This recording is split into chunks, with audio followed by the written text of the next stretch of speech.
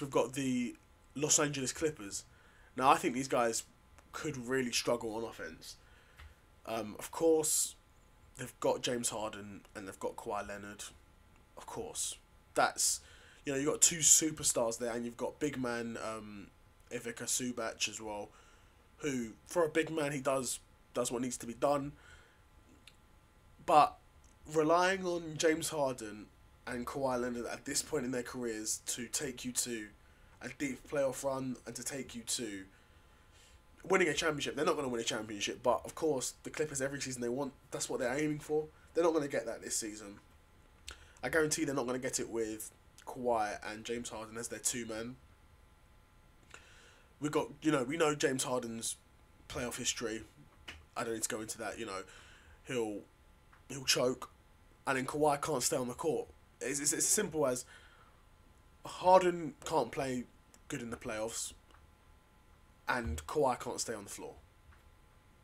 So, essentially, there's going to be times when you're going to have someone like Zubac, Terrence Mann, Norman Powell. These guys are going to be your second options at times.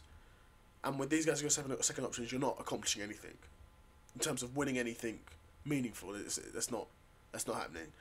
The Clippers couldn't even do it when they had Paul George, when they had the four-man of Harden, Kawhi Leonard, Paul George, and Russ. They couldn't even do it then.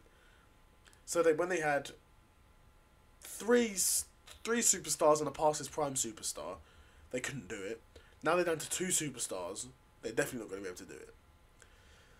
So very, very interesting, but we'll see what the Clippers have got to offer next season. To be fair, they have recently signed Kevin Porter Jr. and I believe they did sign Bones Highland as well, which they're nice fits for them. To be fair, to be fair, I think these are guys that will add to the team for sure. But at the end of the day, you're going to be looking for guys like Harden and Kawhi to be carrying the team come deep in the playoffs, and they're not going to be able to. They've just got a playoff curse. It's unfortunate, but when you've got Harden, who's going to be taking a lot of threes and won't be scoring them at a super efficient rate. I'm talking deep in the playoffs. Like, nobody is questioning Harden's regular season ability. Even now, obviously he's not going to give you 30 a game. He's not going to average 30 points per game per season for a season now anymore. No, he's not doing that. He's lost some of the physicality, lost some of the speed. But Harden still in the regular season is still a more than capable operator. Kawhi, if we can see Kawhi play, a lot of games, it'll be great. Probably won't.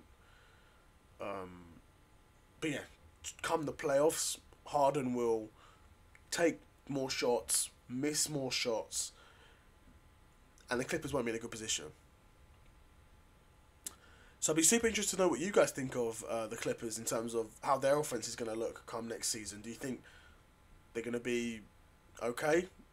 Or do you think the Clippers are going to struggle? Be super curious to know what you guys think. Let me know in the comments below.